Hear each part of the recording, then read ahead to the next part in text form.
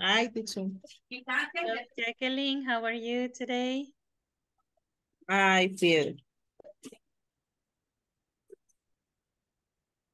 Fine or fine? very fine. Okay, nice, nice. Hello, Diana, welcome. Hi, Yolanda. Hi, Hi. Jenny. Welcome, Francisco. Hi.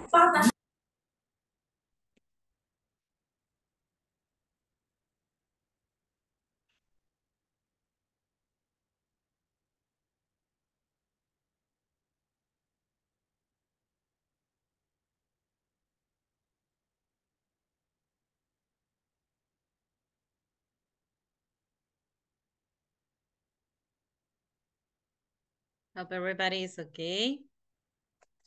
Today is our class number 16. Imagine, oof, 16, 17, 18, 19, 20. All right, just in the last unit of this course, okay? Well, today we have a lot of things to do because we want to recall just a little bit the present continuous, okay? Queremos recordar un poquito y dejar bien afirmado el presente continuo, okay? Just give me one moment because I'm still trying to get to this.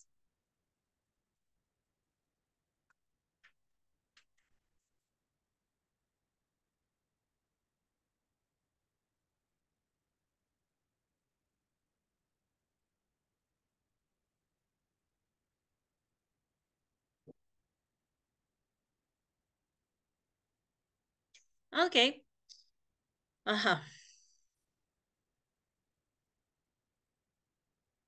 Tonight, we're going to start Unit 4, okay? And as a manner of review, let's put in order all the pieces of this class.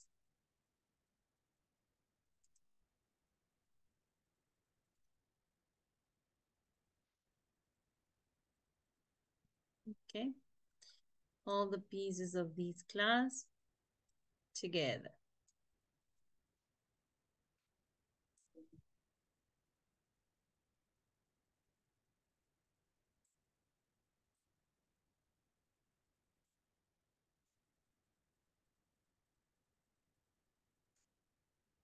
This is class 16. Okay. We started with the simple present in Unit 1. We continue with the simple present in Unit 2. And Unit 3 was about the present continuous, okay? And also we learned how to say the date. We learn also in Unit 2 to talk about obligations and needs, right? I have to, I need to. And in the present continuous, we learn to talk about the future events or scheduled events, right? Now, we're going to start with tech support, okay? Tech support. This is our new unit. And we're going to learn how to report a problem, okay? Ways to report a problem. This is what we are going to study from now on, okay? And the objective tonight is that you will be able to report a problem via telephone, all right? Via telephone.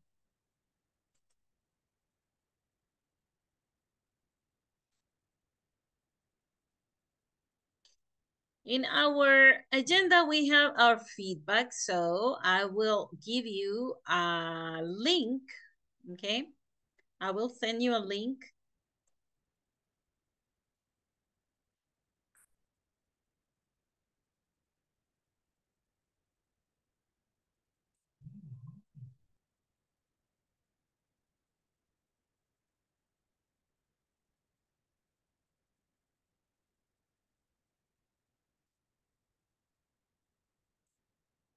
And we are going to play just a little bit.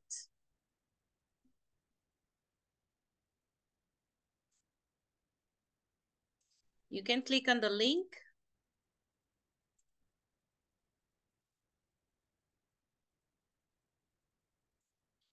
And write a nickname. Okay, write your name. These are only 10 questions and you are going to complete. You are going to choose the option. Okay, ahí van ustedes a escoger la opción. Son 10 preguntas. Y a ver, pongan ahí su nombre.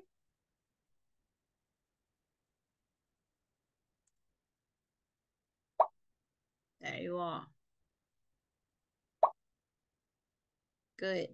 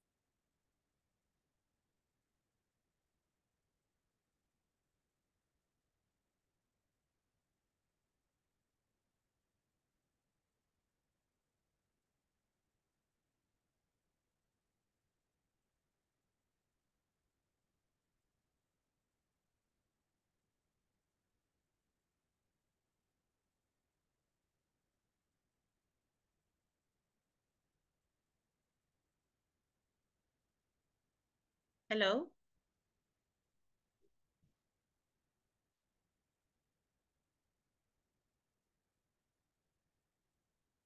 Okay, it says my device is working properly. All right, people. Now we're going to start. Are you guys ready?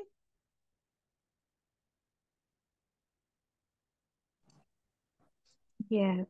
Yes, I'm Okay. ready. Great. Yes. Great.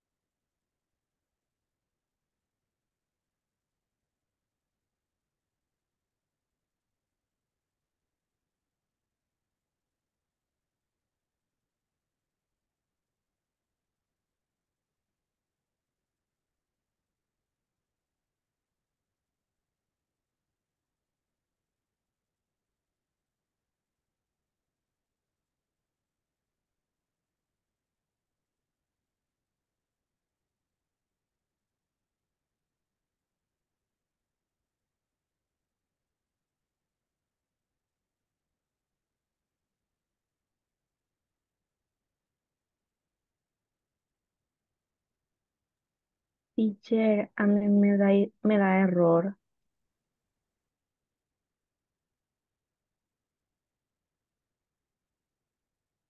¿El que le está dando error?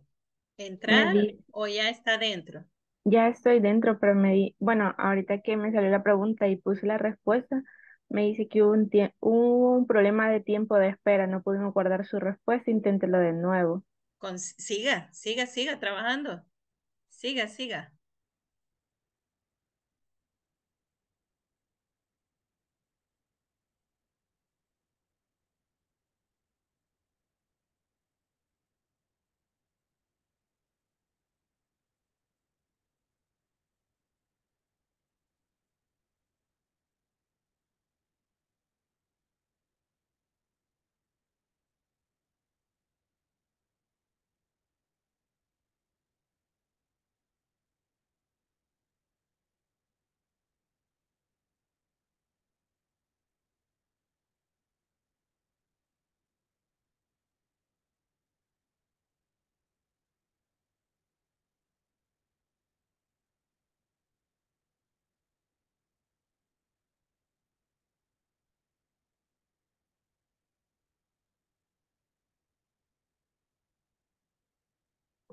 Hello, teacher.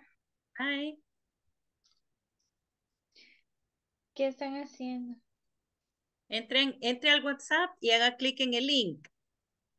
Ok, gracias. Ujú.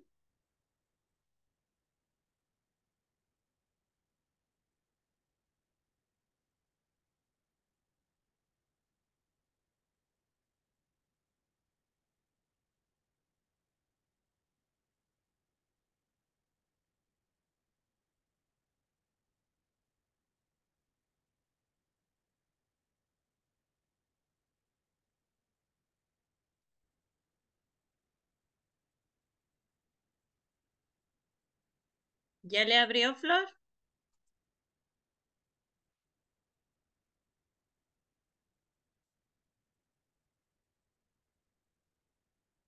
Yes, teacher, this es un link y le pide su nombre, su dato. Exactly. Ujú. No, solo un nickname.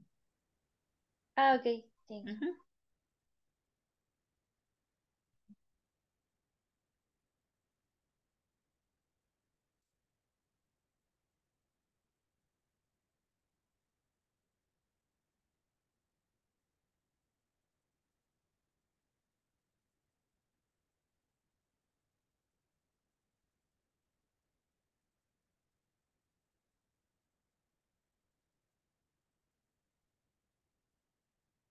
Very good punctuation, Wendy. Great.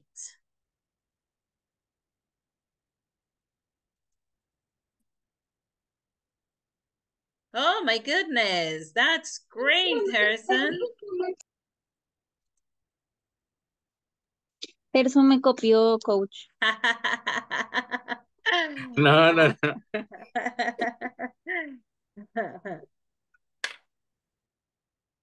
Yo vi que él me estaba viendo. Ay. Ajá.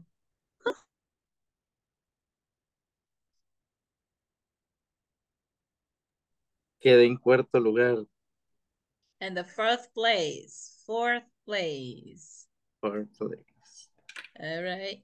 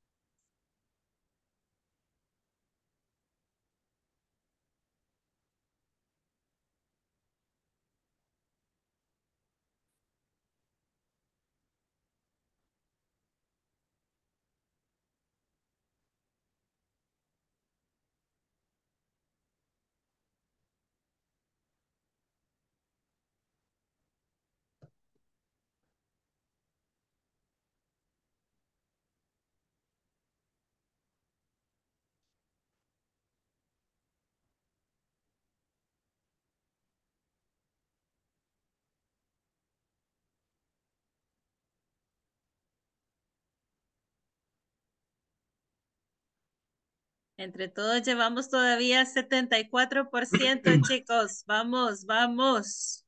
Los que faltan, éntrenle con ganas. Ganemos todas 100.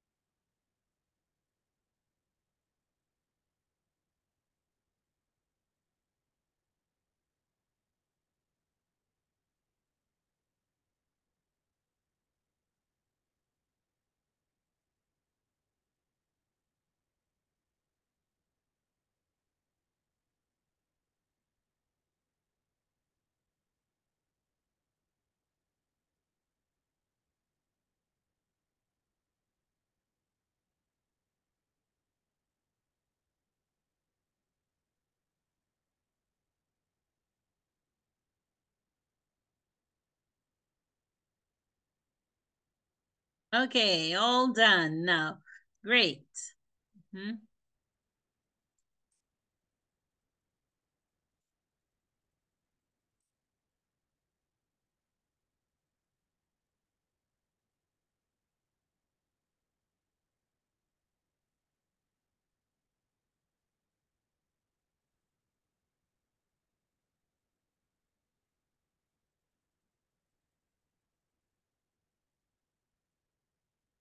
A ver, coméntenme, ¿estaba fácil, easy or difficult? Difícil. Easy or difficult?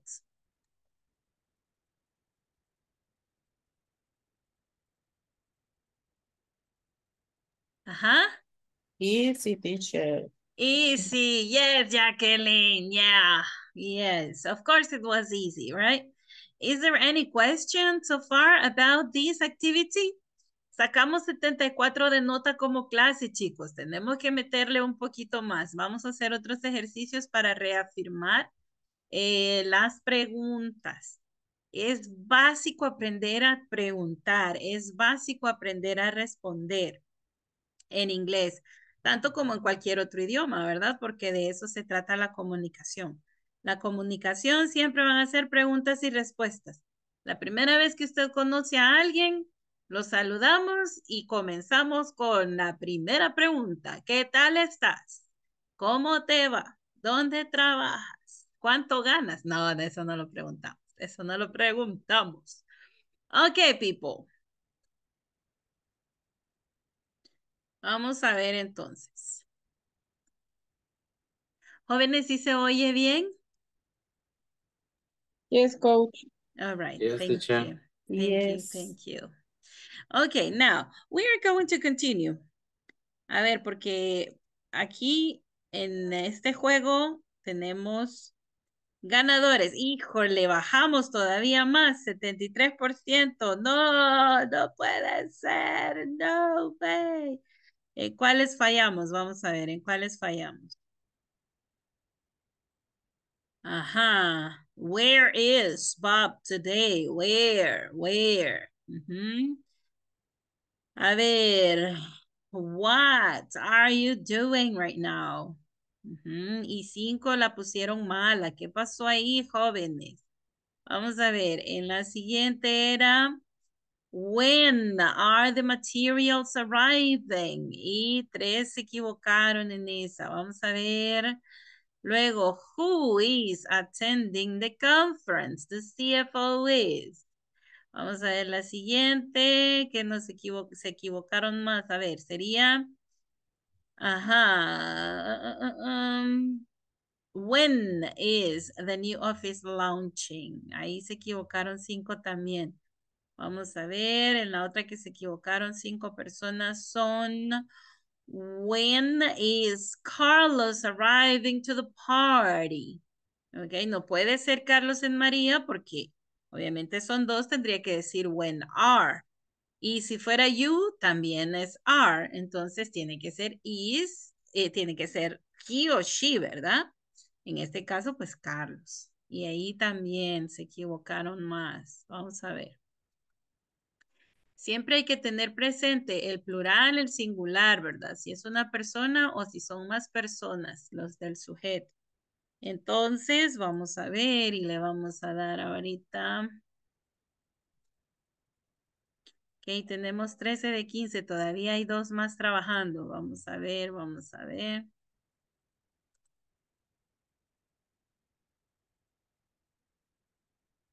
Vanessa y Wendy todavía, vamos, vamos.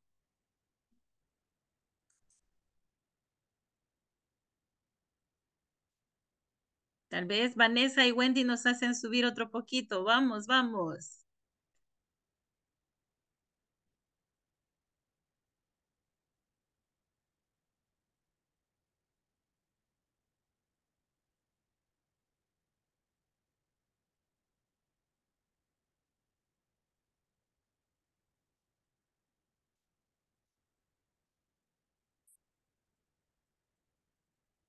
Oh, bajamos, 73. Vamos, subimos, yay.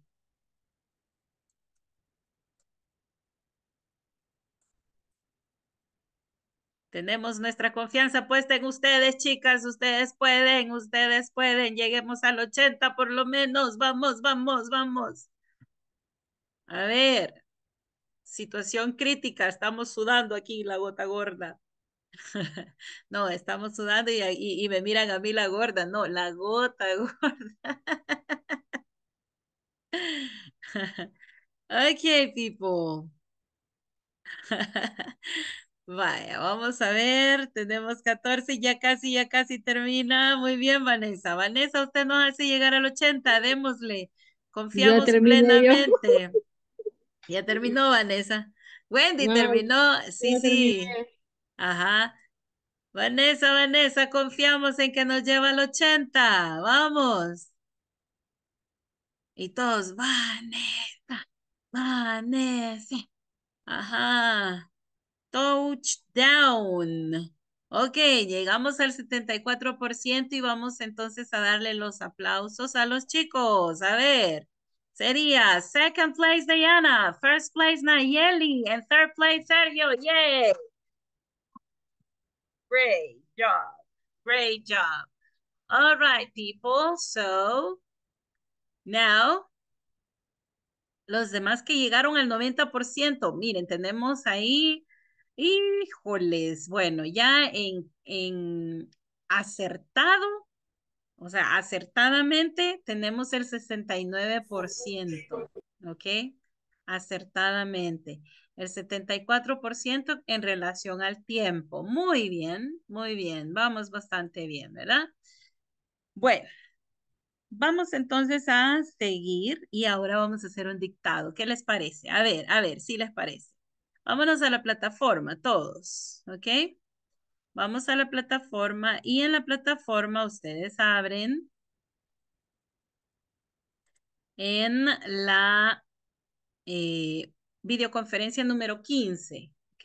Videoconferencia número 15, que es la de ayer, ¿sí? Se van hasta abajo, ¿sí?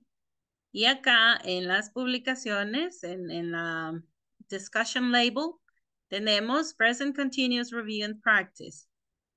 Ahorita todos van a copiar las oraciones que voy a ir dictando, ¿ok? Vale. ¿Ya llegamos todos? ¿Estamos listos? No, Vamos. Ok, todos entramos a la plataforma. Esto lo pueden entrar por la viñeta de discusión o el foro. Pueden entrar por aquí arriba, no hay ningún problema, ¿verdad? Solo que ahí lo que van a hacer es, hacen clic en la discussion label o el forum, clic en todos los temas y vamos a present continuous review and practice. ¿Ok? Y ya nos ponemos en el cuadrito. Y cuando termina de dictar la Miss, entonces ustedes van a darle enviar, ¿sí? ¿Estamos correctos? yes, teacher, ya. Ok. Yeah. Ready, everybody? Teacher, No, can you repeat? Que no lo encuentro. En la videoconferencia número 15, váyase hasta abajo y ahí está la publicación. Es una discusión normal, como siempre les he posteado. En la videoconferencia número 15, Francisco.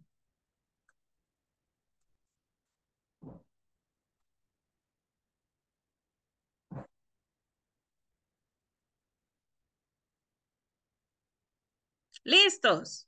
Hoy sí, Francisco. Yes, ready. Okay, number one. Number one. pues,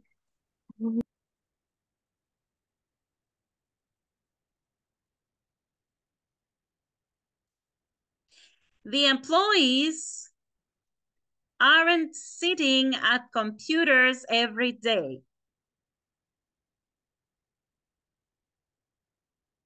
Repito. Number one. The employees aren't sitting at computers every day. No, Juan Carlos, es en la plataforma, en el foro de discusión.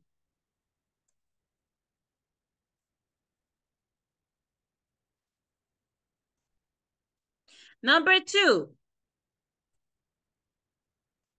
Voy a repetir nada más 2 veces. Vamos.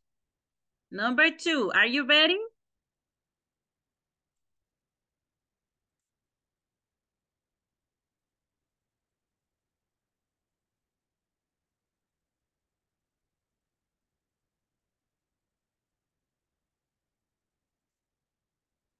Number 2. How often do you celebrate birthdays in your workplace?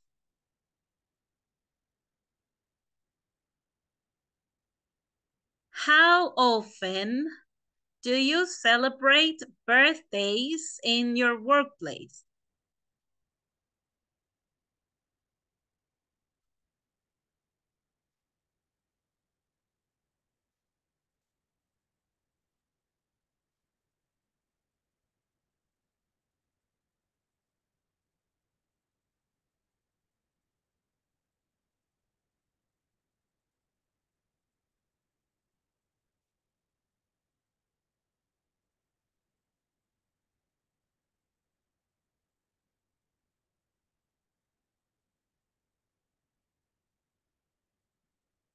Number 3.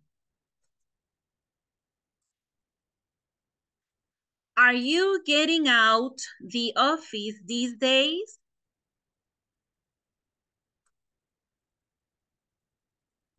Are you getting out the office these days?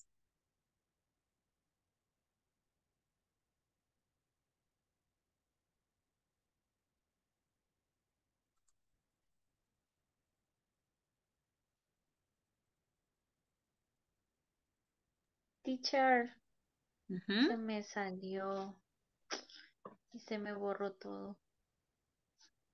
Ok, ya lo voy a empezar a dictar. Ahorita vamos en la número 3.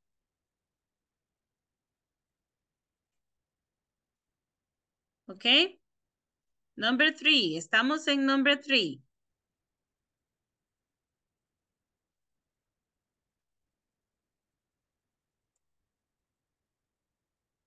Number 4. Mike is organizing a very funny activity. Mike is organizing a very funny activity.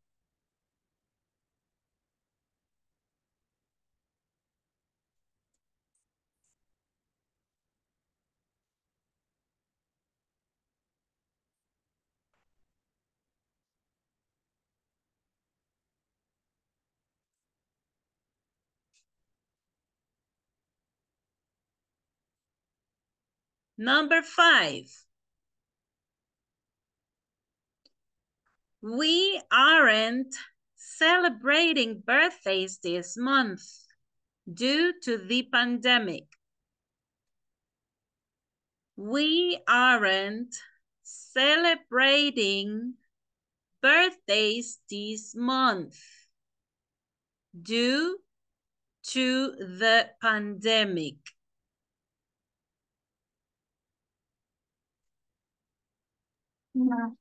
Teacher, repeat, Ujú. please. Me quedé.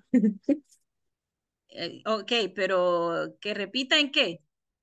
The question number 5. Number 5. Vaya, va última vez, chicos. Vamos, última vez.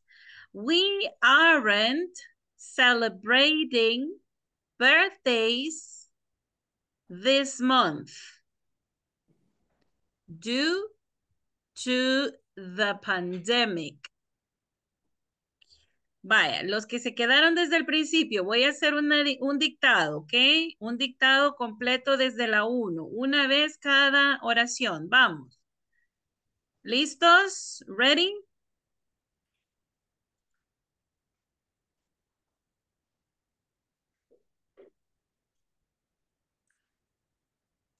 Háganme favor, jóvenes, si me encienden las cámaras, necesito ver qué son ustedes. ¿Ok? All right.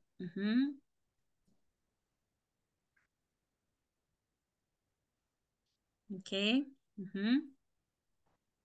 Sí, recuerden el requerimiento, ¿verdad? No queremos que una auditoría nos vayan a estar llamando. Mire, no era usted el que estaba ahí, no contestaba, no participaba. Entonces, para no tener eso, ¿verdad? Ok. Vaya, vamos a ver entonces, empezamos. Number 1. Vamos, number 1. The employees aren't sitting at computers every day.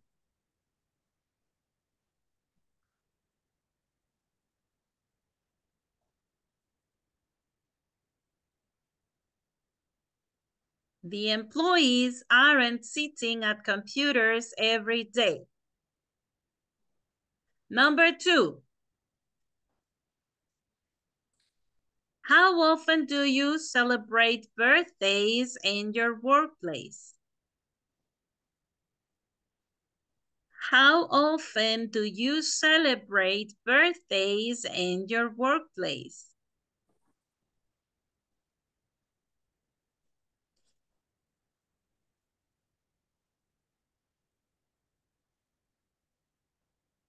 Number 3.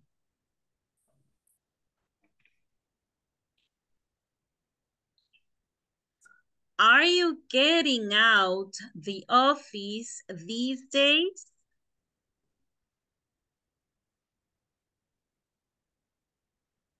Are you getting out the office these days?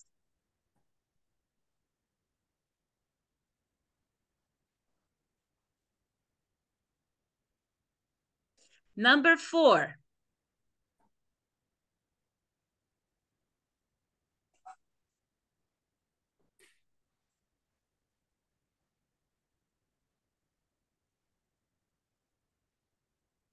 Mike is organizing a very funny activity.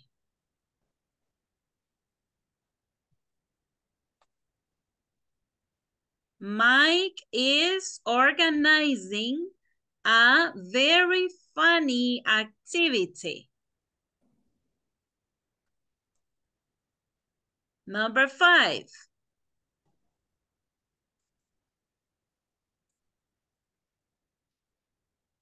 We aren't celebrating birthdays this month due to the pandemic.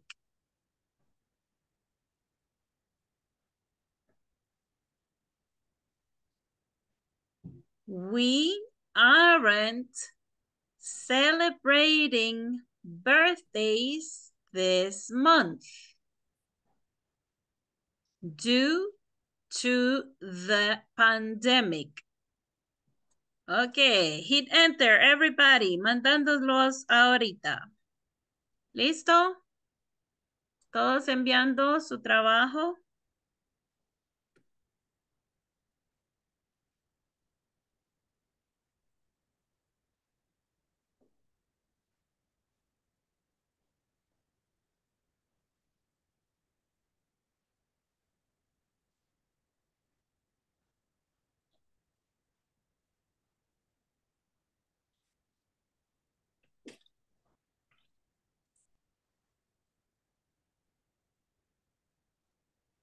Very good, Diana. The employees aren't sitting at computers every day. Muy bien. A ver, how often do you celebrate birthdays in your workplace? Esta es pregunta, le falta el question mark. Are you getting out the office these days? Esta es pregunta también, miren el orden de las palabras, le falta el question mark. Esta sí es afirmativa, Mike is organizing a very funny activity. Y esta es negativa. We aren't celebrating birthday this month due to the pandemic. Esa sería así, miren. Para los que no saben, esta es una expresión, ¿okay?, que significa debido a, ¿okay? Due to. Okay, due to the pandemic.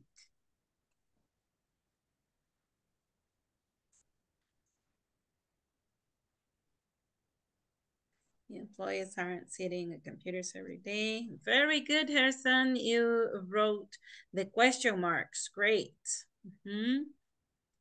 Excellent. A ver, Jenny, muy bien. Very good. The employees aren't sitting at. Aquí es at. Computers every day. No, every day. How often do you celebrate? Okay, y el question mark, right? Luego tenemos Ujú. Muy bien. Ah, aquí es Mike. Mike es un nombre de persona. Sí, Mike. De Michael, pues, de Miguel.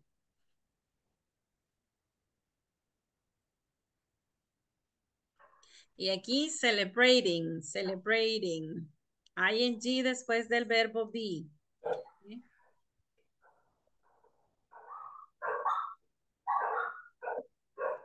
There you are.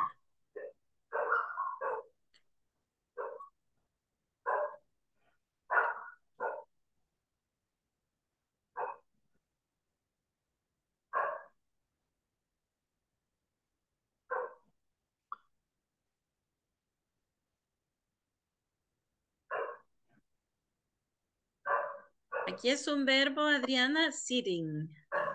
¿Ah?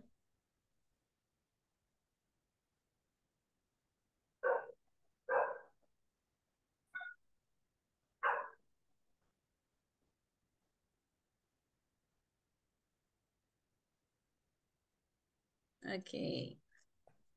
Esta es una frase que aprendimos que significaba en estos días, ¿verdad? Estos días. Es en plural. These days. The computers every day. Okay, good, Juan Carlos. Great.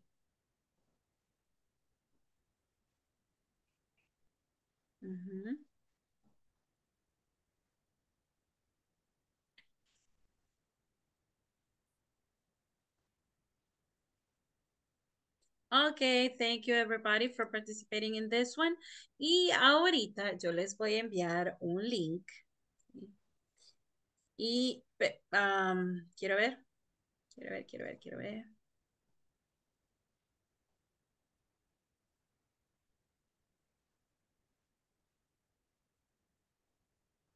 Sí, les voy a enviar el link. Este también es un dictado, ¿ok? Este es un dictado.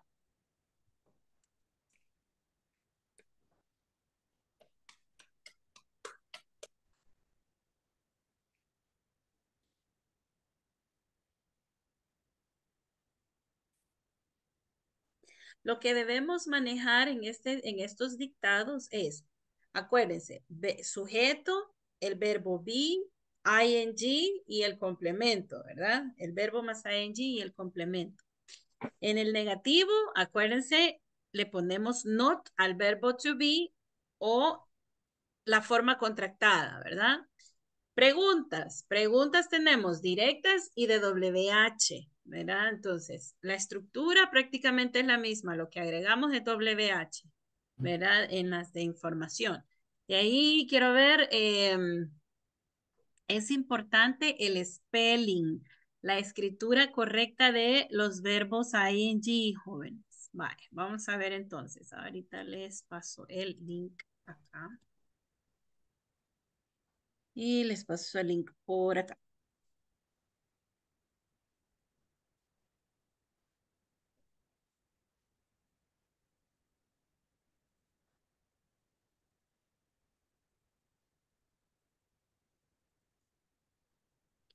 Vaya, ahí de lo que se trata es de completar las oraciones, ¿sí?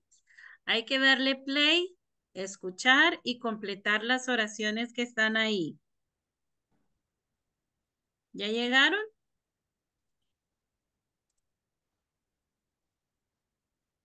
Son 10 oraciones.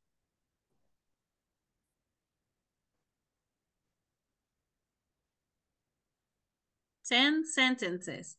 Well, statements, because we have questions in those. Mientras ustedes lo están haciendo, yo voy a pasar lista, ¿ok? Voy a pasar lista en este instante que ustedes están haciendo este ejercicio.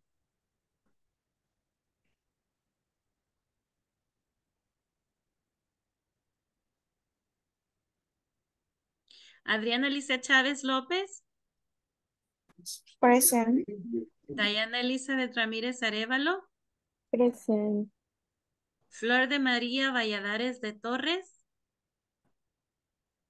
Present, teacher. Francisco Javier Quinteros Echeverría. Present, teacher. Okay. Gerson Osvaldo Dera Santana. Present, teacher. Okay. Jacqueline Xiomara Araujo de Sura. Present.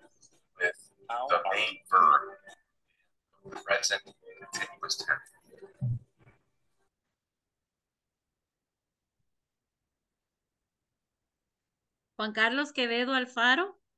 Present, teacher. Ok. Karen Gemina Membreño. Present, teacher. Carla Nayeli Machado Ramos. Present. Kimberly Nayeli Miranda Díaz. Present. María Fernanda Morán Rivas. Merari Andrea Sánchez Facundo. Present. Salomón Heriberto Rivera Chacón. Present. Sergio David Leiva Pereira. Present. Vanessa Guadalupe Santos Girón. Present. Walter Amilcar Ramírez Molina.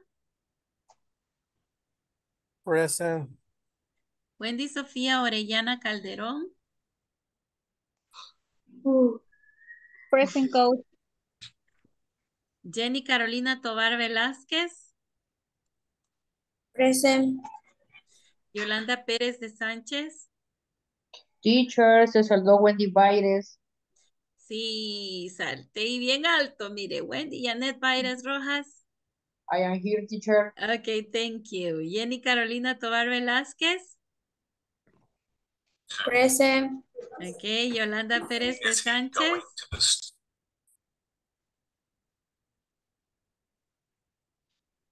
Miss Yolanda.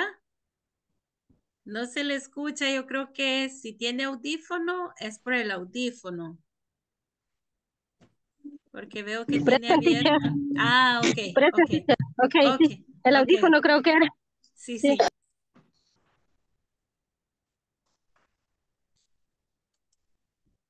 ¿Quiénes ya terminaron? A ver.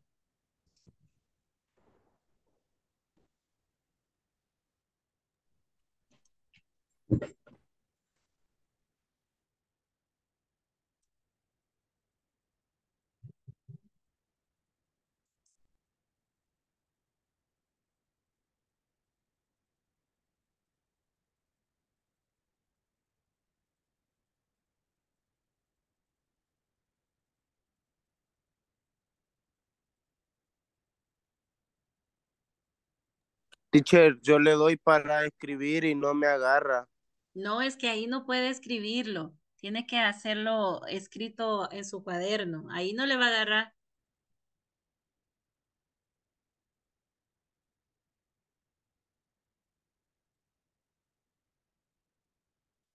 Solo es de complementarlo, teacher. Exactamente. Ujú.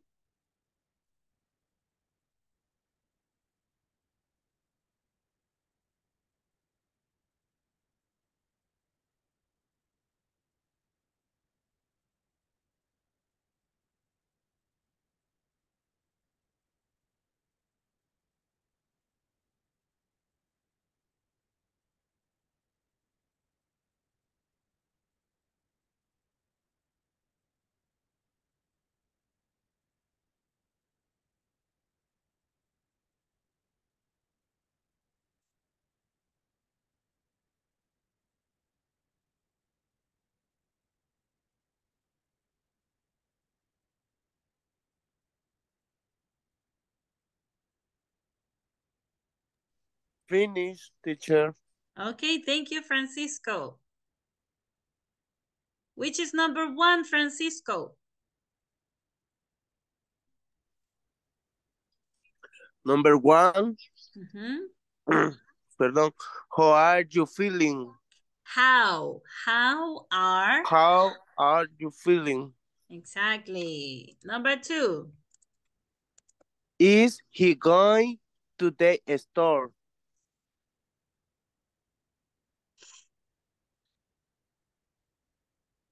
A ver, ¿cómo es el número 2? Is he going to the store? ¿Todos de acuerdo?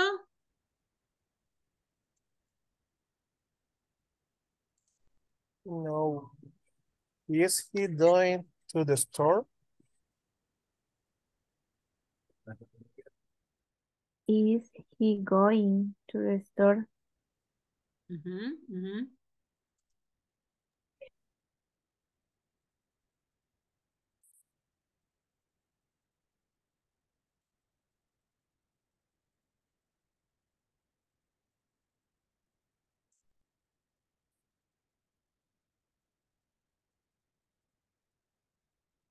Number 3, guys.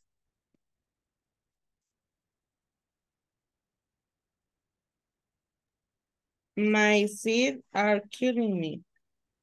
My Feet are killing me.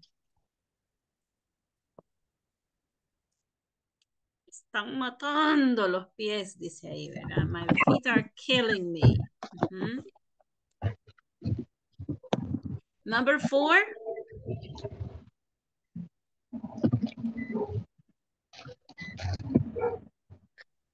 Everyone is leaving now.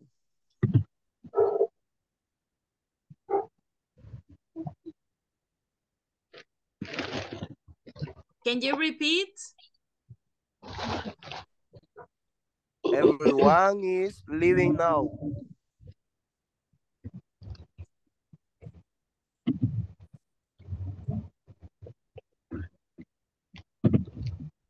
Next.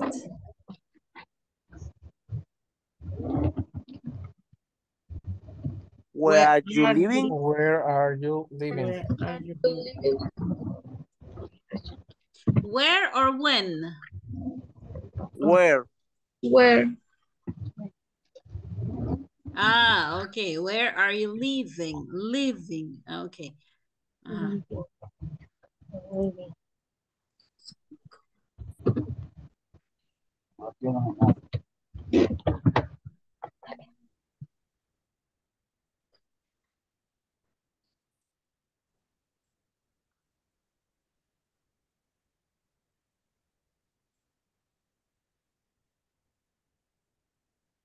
Which is the next one? This computer isn't working anymore. Correct. Number 7.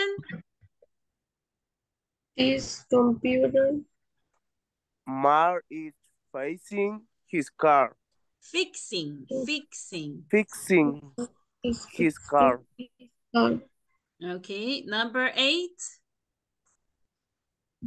The customer The customer is filling her car with gas.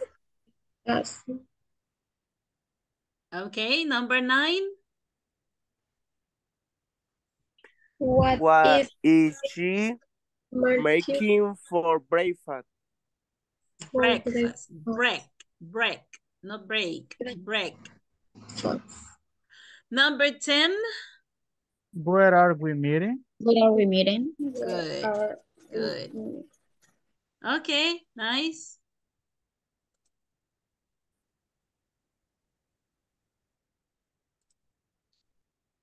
Okay, the last exercise, guys. Let's do this other exercise. I'll send you the link. Because we need to drill how to ask questions, okay? Necesitamos aprender a hacer preguntas y a responderlas.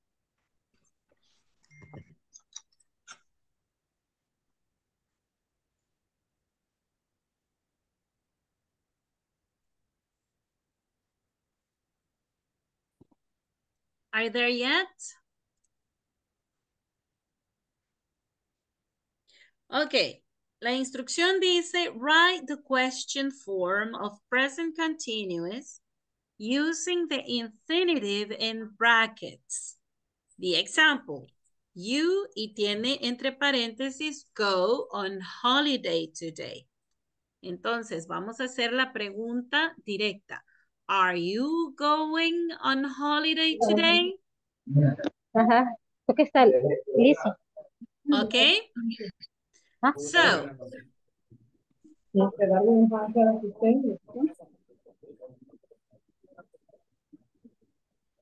okay, number one, guys, number one. Are you beginning university today? Ajá, exactly. The verb begin needs a double N, okay? Are you beginning, double N, okay? Are you beginning university today? Por ahí alguien se le está activando el audio y se oye la interferencia, jóvenes.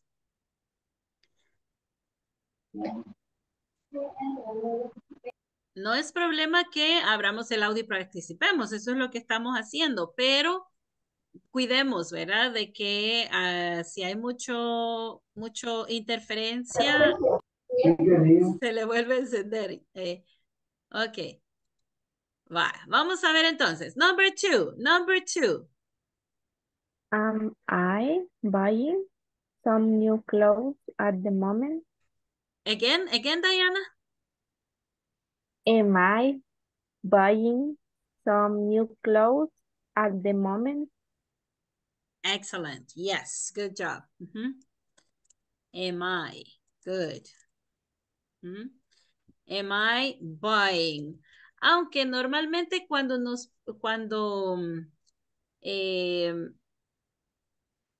hacemos, digamos, ¿verdad? La pregunta, cuando contestamos I, la pregunta es, are you? Okay. The question is, are you buying? Veamos acá, ahorita solo la estamos transformando, así que solo es a manera de explanation, explicación, ¿ok? Am I buying some new clothes at the moment? Or are you buying some new clothes at the moment?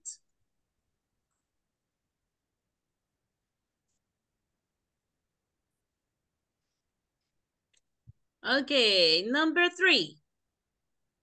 Is she choosing a new jacket for John's birthdays now? Again, are you choosing or is she? Choosing a new jacket for John's birthday now? Correct. Is she choosing? Is she choosing?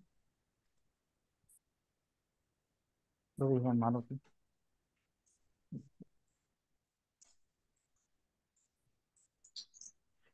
Is she choosing? Ahí no vamos a agregar ninguna doble letra, ¿verdad? Not double letter. We have to drop letter E and add ing. Remember the rule. Drop letter E and add ing. There you are. Number four.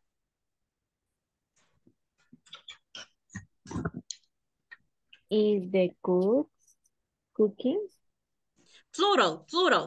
The cooks. Are The the cooks cooking Correct. the material right now? Again, Francisco, are the cooks? Are the cooks cooking the meals The right now? meals. Yes, the meals right now. Okay, are the cooks, because it's plural, we need to use are. Remember? Are. Yes, are the cooks cooking? Okay, we just add ing. Just add ing. Number five. It is drinking a lot of water Recently. But in the question, transform this into a question. Is it drinking a lot of water recently? Correct, Diana. Yes. Is it drinking a lot of water? Is it drinking? Okay. Number six.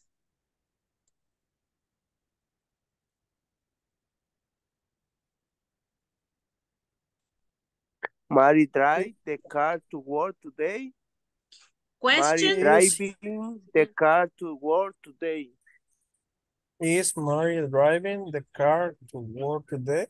Correct, Walter. Is Mary driving the car to work today? Yes.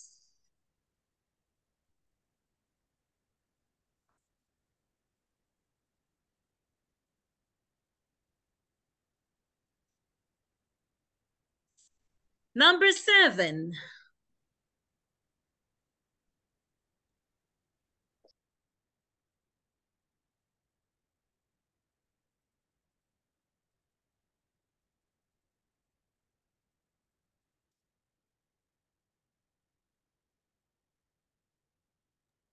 Is my baby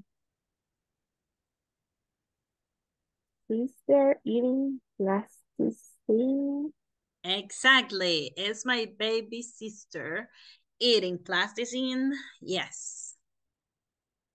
There you are. Number 8.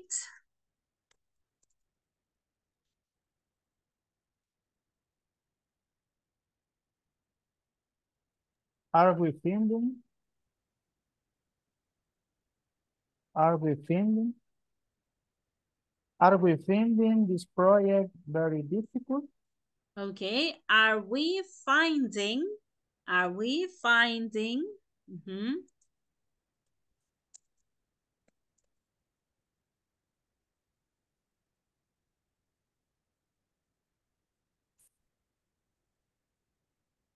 Number 9.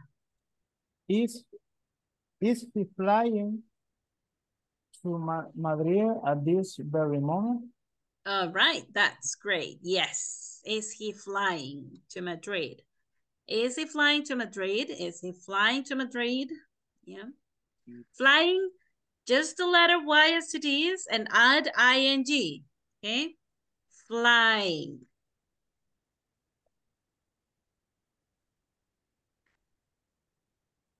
And number 10. Are they they giving me a lot, you you a a lot lot of of problems problems these days? these days? Correct. Are they giving me? Are they giving? Okay.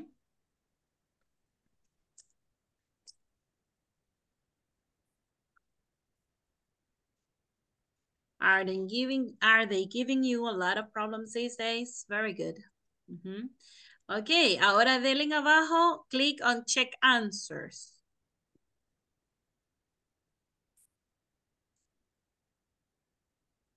Check your answer y le dan screenshot y lo envían como evidencia en el WhatsApp. Please send it as evidence.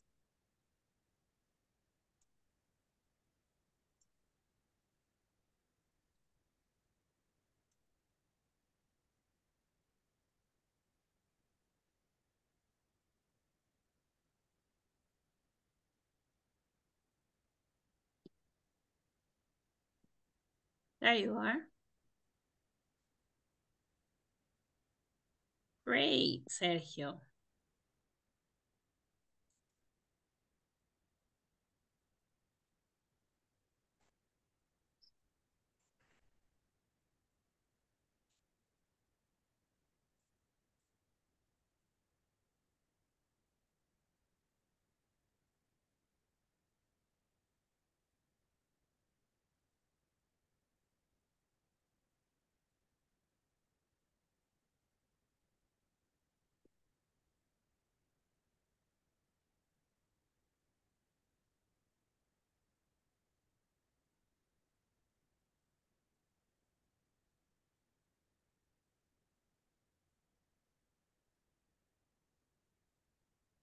A ver, ¿se recuerdan de la lectura que hicimos el día de ayer? Do you remember the reading from yesterday?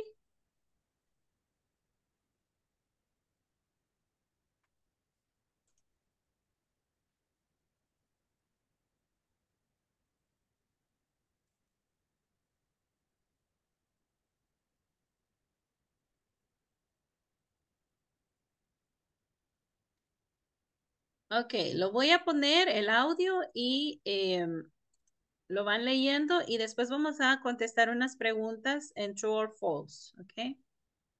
True or false.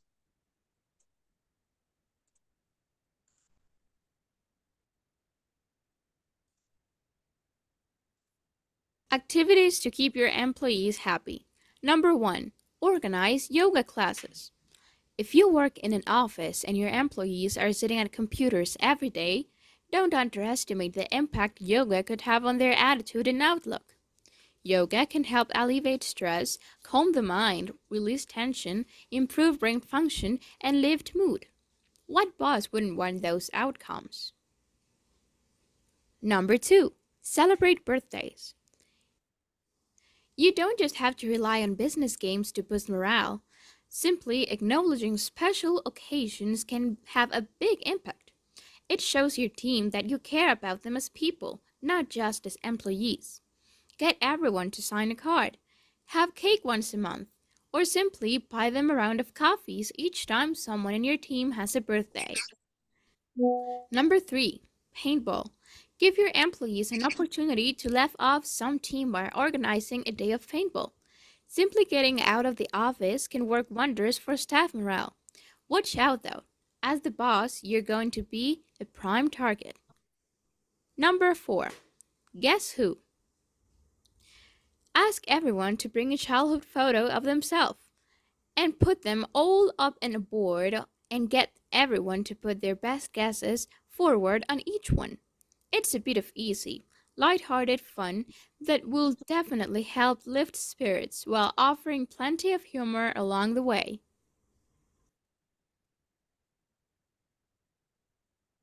Okay, now we remember what this was about. So let's move just a little forward and let's go to the manual. All right. In our manual, we have these comprehension questions.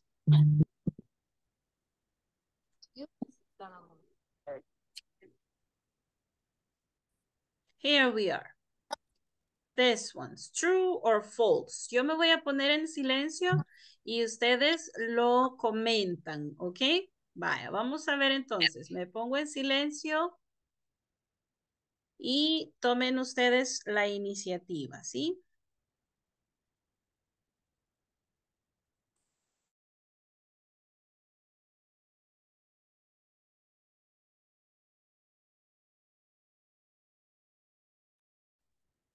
The one is true. Yoga liga el estrés. The two is false. Y la pregunta de yoga has an important effect on employees. Yoga tiene un importante efecto en los empleados. True. True. True. Yes, it's true. It's true. Two is false for me.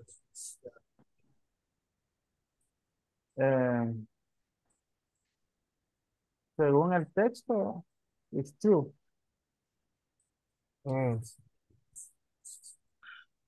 Yoga. Tú tiene que ser false. Yoga release tension. Léala, Walter. Sí, porque dice yoga relates tension, but doesn't calm the mind. Dice que la yoga relaja la tensión, pero no calma la mente. No calma la mente. Ujú. Entonces es falso. Es falso, obviamente. Number 2, false.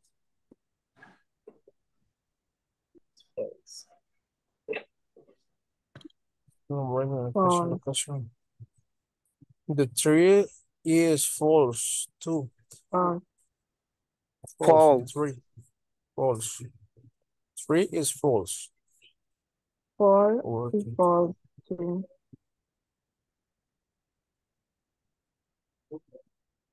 Three is false. False. Number 3, false. False.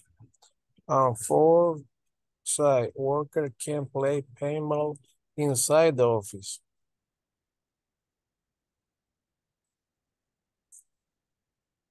Two is false. Four. Number 4. But, because payment outside the office, inside is false. For me. ¿Qué dice usted, Ayan? It's false. False. Number 4 is false.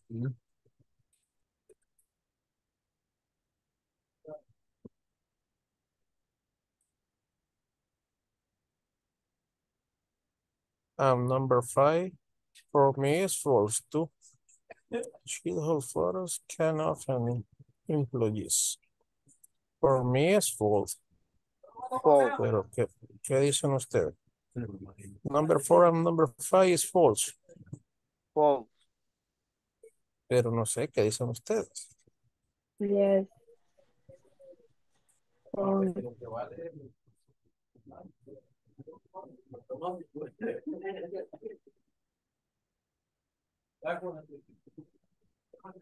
Sergio. Silence, please.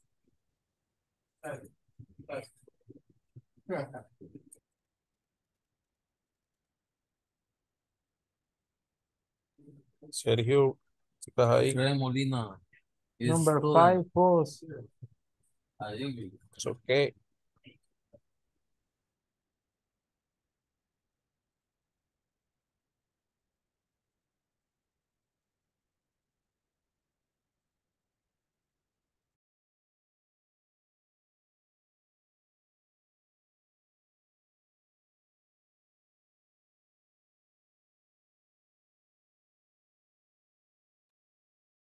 Thank you very much, Walter, for cheering all these guys up. Pero yo veo que esta gente no le está colaborando, don Walter. Anímemelos más todavía. Hey, come on, everybody. Yes, everybody, please. Wake up. Wake up, everybody. Yeah.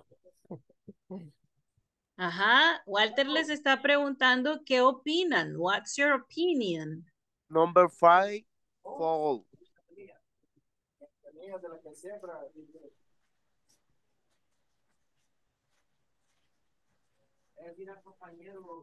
Now it's concentrate ongoing activities in the present and scheduled event in the future.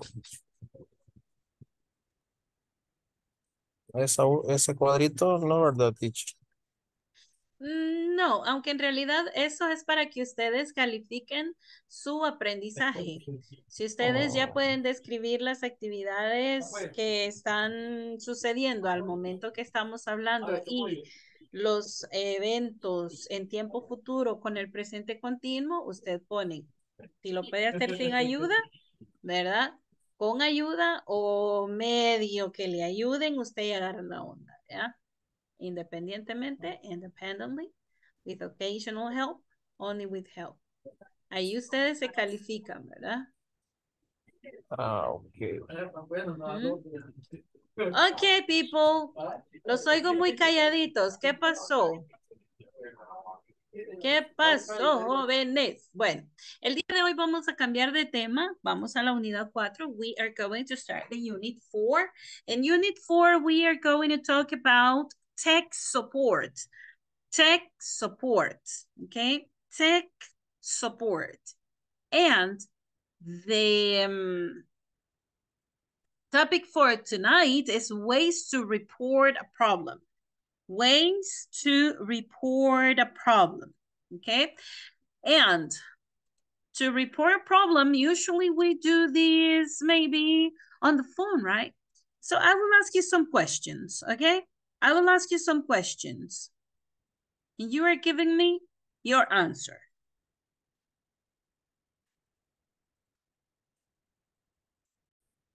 Do you ever call tech support, Francisco?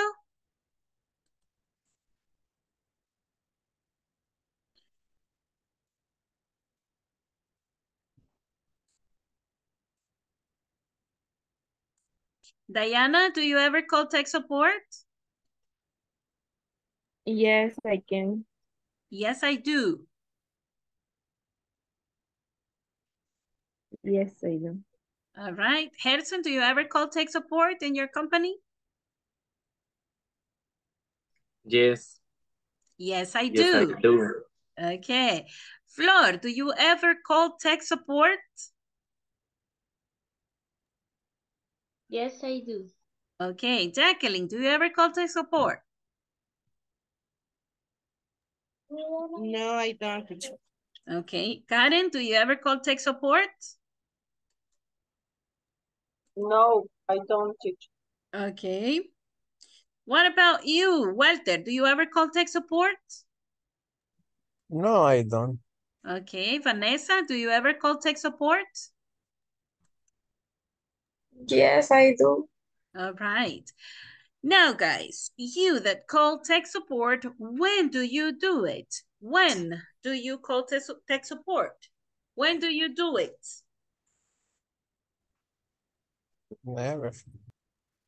No, those that call tech support, los que sí llaman.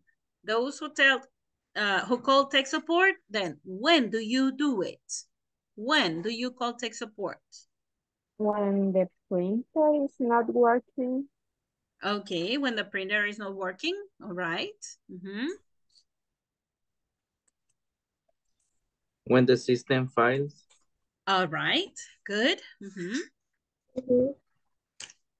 When I need to repair my computer. Great. And why do you call tech support?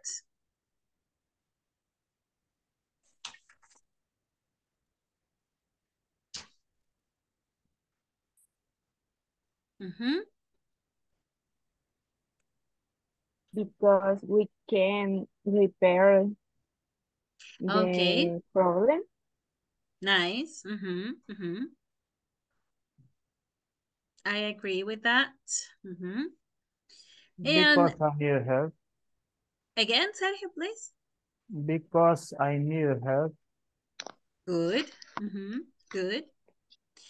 Because the system failed. Okay. If the system fails, I'm not responsible for the system, right? So tech support is the in charge area, okay? It's the area that is in charge of solving all these problems, giving maintenance to the technological devices, okay? This is why we call tech support, because usually this area is the one that it's in charge of developing the programs and solving problems with the systems and any technological situation, malfunctioning, connections, communications, and all of these kind of issues we could have are handled by tech support. That's the area in charge of doing that, okay? So now, let's make a list about the tech problems that we usually report to IT. IT es el departamento que se llama Tech Support, ¿ok? Este es el departamento de informática y tecnología, ¿ok? Informatics and Technology. Por eso se conoce como IT, ¿ok? Es Tech Support. They have the technicians with the knowledge, ¿ok? To repair, to develop, to provide, to clean, to maintain, to keep everything functioning well. Okay, so let's make a list. Let's make a list. A ver, hagamos este listado todo, ¿sí? When my computer does not have a network.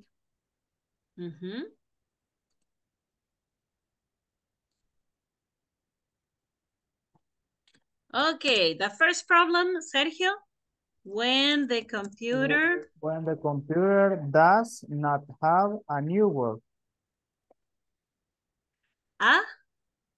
New? Have a network. Network. Network, okay. Network. Yeah, have a network. All right.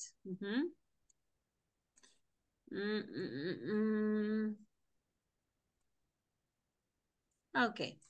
Number 2, guys.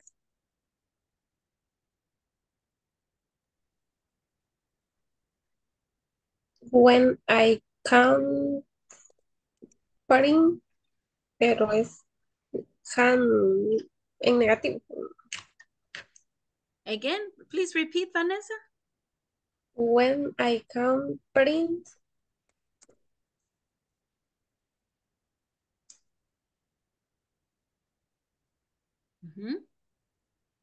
Cuando no puedo imprimir, así, pero Okay, when I can print out. Okay, when I can print out. Good. Number 3. When I can receive emails. I can't receive. Receive emails.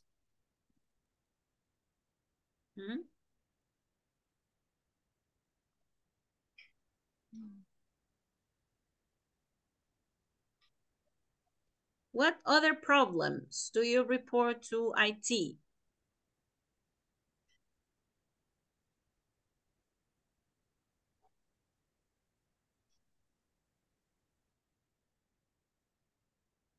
When my computer freezes. When my computer freezes. Okay, freezes.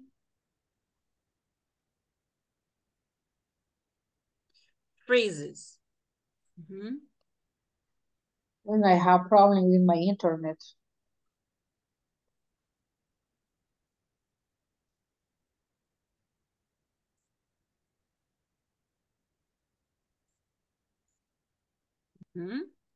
Okay, this is good. This is good. Pero ¿cómo reportamos un problema? A ver, do you do it by phone? Do you send a text message? Do you send an email? Do you send a letter? Do you fill in a form? What do you do to report a problem?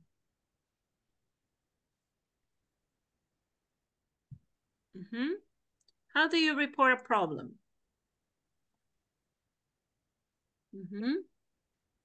I call. Okay, I call. I call. Call center.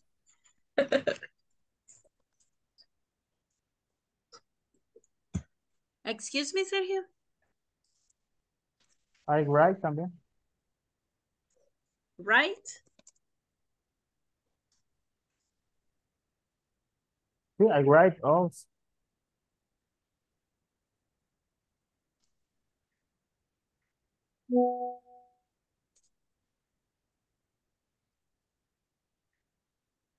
Ok, estoy tratando de comprender qué me está diciendo porque no le comprendo, Sergio. A ver, I write también, also.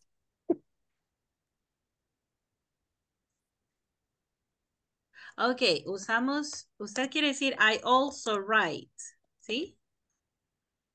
¿Sí? ¿Era esa la palabra? Also. Les escribo también.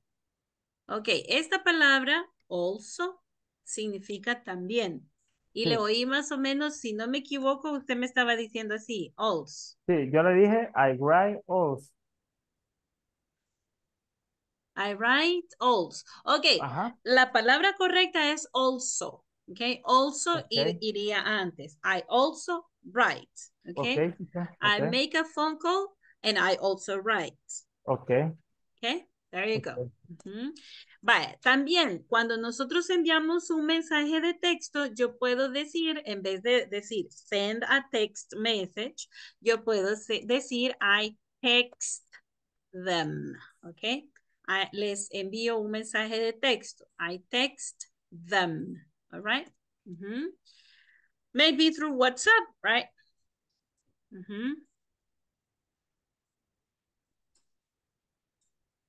Or maybe they have an app or in the system, okay, in the company system, you have the way to do it. Okay, maybe you have a click where you report your problems and this goes directly to the tech support. All right, so we don't know the way, but maybe you write on it. Okay, so I can text them, I make a phone call, I also write, maybe I write an email. Okay, maybe I write a note. Yeah, maybe I write a form, okay? Maybe I write a requisition, okay? Ok, todo esto es vocabulario. Vayan tomando nota porque todo lo que estamos viendo es vocabulario y lo estamos viendo en contexto, ¿sí? Aquí lo estamos viendo en contexto. Aquí estamos viendo cómo usamos el verbo y qué hacemos, qué objeto. Miren, estos son nombres, objetos. An email, a note, a form, a requisition, a text, a phone call, ¿ok? Bien, entonces, cuando nosotros reportamos algún problema, nosotros vamos a utilizar un vocabulario muy formal, ¿sí? Ve que no vamos a llegar, hey, mira, fíjate que me arruinó la compu, ¿me la puedes venir a ver? Ah, ahí te apuras, oíste, porque mira que... No, ¿verdad que no llegamos así? Primero decimos, muy buenas tardes, muy buenos días, tengo un problema, ¿sí? Llegamos de una manera educada, de una manera muy profesional. Y ese es el lenguaje que vamos a aprender en esta unidad. Un lenguaje profesional, un lenguaje educado y muy correcto. ¿Ok? Entonces, vamos a ver por acá las maneras de reportar un problema, ¿sí? So, ways to report a problem. Here we are. Yeah. It says, good morning, this is Peter from Tech Support. How can I help you? Hi, Peter. This is Robert. I'm calling from the Human Resources Department. I'd like to report a problem with my computer. What is it, Robert? It doesn't seem to work. I see. Let me ask you some questions. Okay, let me ask you some questions. There you are. So, veamos las palabras en negrita. See? The words in bold. It says, I'd like to report a problem. Oh, this is new to us, right? Okay. Vamos a aprender primero cómo contestamos el teléfono, ¿sí? How to answer the phone. De un área de trabajo a la otra área de trabajo. Yo estoy llamando de aquí de atención al cliente y voy a llamar a Tech Support. Estoy en contabilidad y voy a llamar a Tech Support. ¿En qué área trabaja usted? What department of the company do you work for? What department do you work in? Okay. Siempre el saludo primero, ¿ok? It could be good afternoon, good morning, good evening, okay? Depending on the time. Good morning, this is Peter, mi nombre. Aquí no voy a decir I am Carmen, voy a decir this is Carmen. Esa es la manera de presentarse en el teléfono. This is Carmen from, y yo digo, pues obviamente ahorita estoy haciendo la de tech support, ¿verdad? Entonces, this is Carmen from Tech Support. Y luego la pregunta poniéndonos a disposición de ayudar, ¿sí? De servir. How can I help you? Vale. Vamos a ver entonces todos haciendo su saludo ahorita. Pues, yo voy a llamar, ¿sí? Yo voy a llamar y usted contesta el teléfono. Good morning. Bueno, ahorita sería good evening, ¿sí? Good evening. This is Diana from Tech Support. How can I help you? ¿Ok? Pero con esa voz así, ¿verdad? Dulce. Cuando contestamos el teléfono no contestamos, ¡aló! ¿Verdad que no? ¿Cómo contestamos? Aunque estemos peleando en la casa. No, muy buenas tardes. Sí, cambiamos la voz, ¿verdad? Y la ponemos bien dulcita. Así que vamos a ver. Todos haciendo su saludo. Y empezamos. A ver si suena. Jacqueline.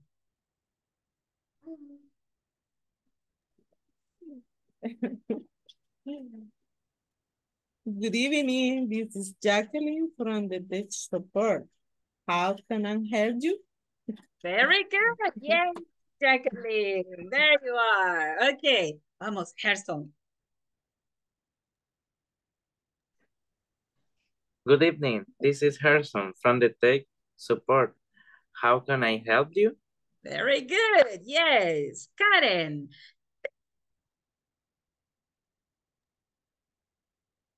Good evening. This is Karen from the Tech Support. How can I help you? Very good. Flor.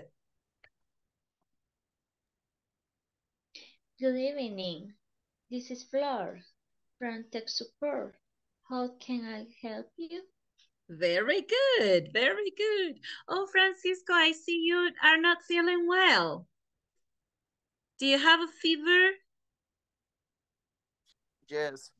Oh, sorry. Sorry to see you like that. But I appreciate your effort and your responsibility, Francisco. I appreciate that. Thank you very much for joining, all right? Right. Okay, good, good. A ver, vamos. Francisco, su turno. Good evening. This is Francisco from Technic Support. How can I help you? Very good, very good. Now, Yolanda. Good morning. This is Yolanda from Ten Support. How can I help you? Very good. A ver, todos vamos a practicar esta pregunta. How can I help you? Abramos así con A. How. Miren. How can I help you? Yes. How can I help you? How can I help How you? can I help you? How can I help you? Así, miren. Help you. Help you. No, no, porque si decimos help you, help sin la P, estamos diciendo otra cosa, ¿sí? Otra cosa, como se dice infierno, ¿verdad? Hell, ¿sí? Y how can I help you? Help you es como te puedo meter al infierno. No, no, tampoco, ¿verdad? Just joking. Just joking. Pero, o sea, pues, no cerramos esa P, suena otra palabra, ¿sí? Cerremos bien la P. Entonces sería así como deteniendo. How can I help you? Con ritmo. How can I help you? Pew. ¿Ya? How can I help you? How can I How help can you? I help you? Yes, great. Yes, you did it, guys. Exactly. Bien, vamos a ver las siguientes, ¿sí? Ahorita vamos a dejar de ladito estas. Vamos a hacer estas, ¿sí? Ok. Hagamos estos ejemplos de contestar el teléfono. Y luego pensamos en ya nuestro lugar de trabajo, cómo contestamos en nuestro lugar de trabajo, nuestro job position, ¿ok?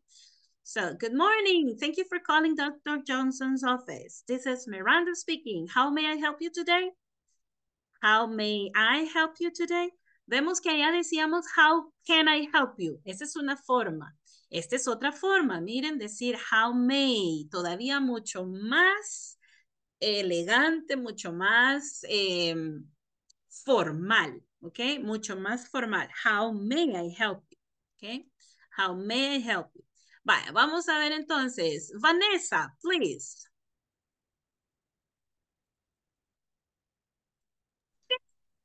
Good Estaba morning. esperando el teléfono, ¿verdad, Vanessa? Se quedó esperando que sonara, ¿verdad? Vaya, vamos a ver, Vanessa. Vamos. Good morning. Thank you for calling. ¿Cómo se diría? Abreviado. ¿El qué? ¿El cuál? El Esta. Así doctor. como, así. Doctor. Doctor Johnson's office. This is Miranda speaking. How may I help you today? Ok, hagamos todos esta pregunta con Vanessa. How may I help you today? How may I help you today? How may I help you today? How may I help you today? How may How may I help you today? How may I help you today? Digámoslo palabra por How palabra. may I help? How may I help you today? Help you today. Yes, very good. How may I help you today? How may I help you today? Ok, vaya, vamos a ver entonces, pongámosle saborcito, ¿verdad? Vamos a ver, Adriana, la siguiente. This one. Good morning, this is Oasis. May I have your member ID number, please? Este es, acuérdese como el acronym, ¿verdad? ID. Vale, vamos a ver, Adrián.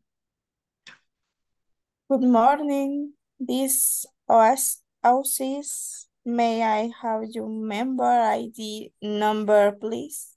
Okay, very good, very good. Bye.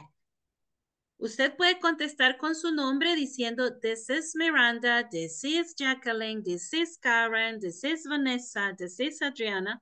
Pero a veces las compañías ya nos dan la forma de contestar y no decimos nuestro nombre, sino que hablamos en nombre de la compañía. En este caso, el nombre de la compañía es Oasis, right? This is Oasis, right? This is Oasis. Oasis, pues, Oasis. Entonces, podemos contestar con nuestro nombre, con el nombre en nombre de la compañía, pero siempre siendo muy amable. Mire, may I, can I, could I, ok, y eso es lo que vamos a empezar a aprender ahorita. Vamos a ver estos otros. Good morning, Johnson & Johnson Law Firm. How may I direct your call? Ajá, vamos a ver. A ver a quién tenemos por ahí, por ahí. Mr. Sergio. This The one. first. Good morning. Johnson & Johnson Law Firm. How many I direct your call? Ok, aquí no es many, aquí es May. Así como el mes de mayo, May, igual. Pero aquí May lo que significa es cómo puedo o cómo pudiera, ¿ok? ¿Cómo puedo ayudarle, verdad? How may I direct your call? How may I? Vamos a ver, Sergio, otra vez. Good morning. Johnson & Johnson Law Firm. How may I direct your call? Very good job, Sergio. Yes. Kimberly, the next one. Vaya, la siguiente sería este Inc. Normalmente decimos incorporated. Completa la palabra. También podemos decir Diamond Inc. Ok. Vamos a ver. Thank you for calling Diamond Incorporated. Who do I have the pleasure of speaking with? Vaya, vamos a ver, Kimberly Miranda. Okay. Thank you for calling Diamond Inc.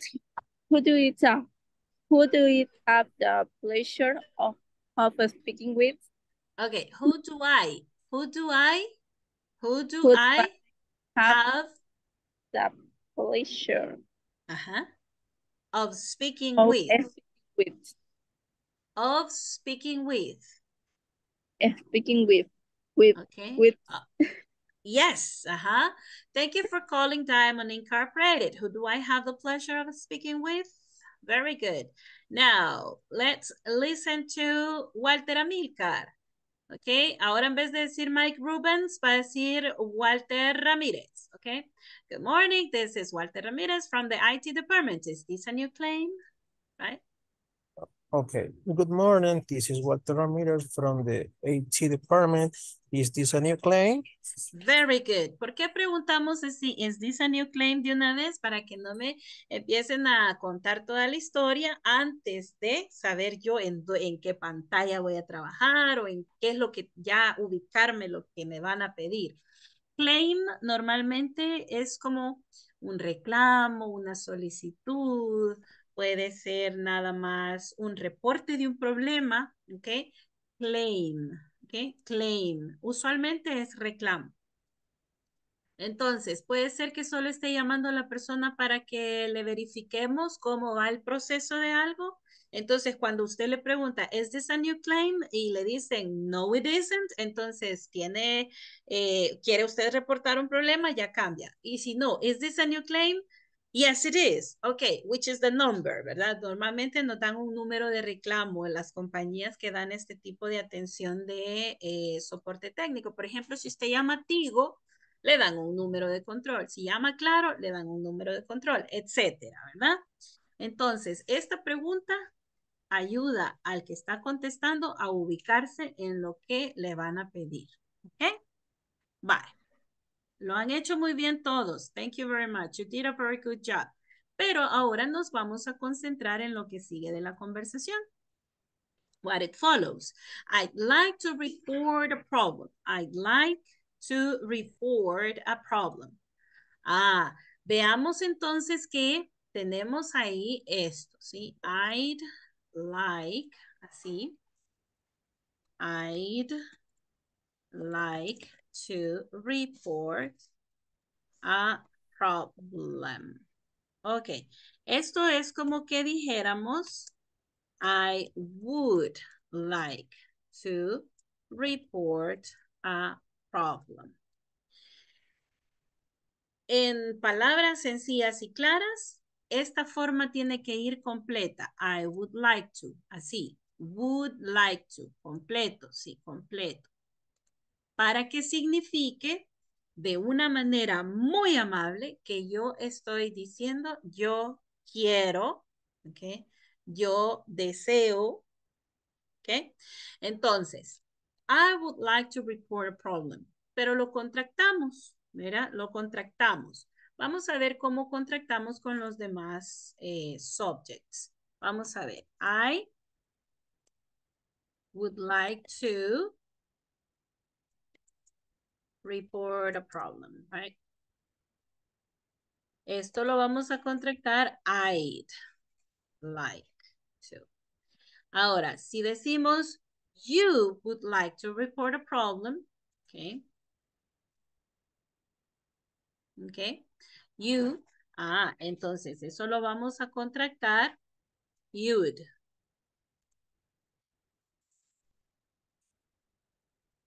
Así. You'd like to. Ahora, si yo quiero decir he would like to report a problem, entonces voy a decir he'd like to. ¿Ok? ¿Cómo sería con she? A ver.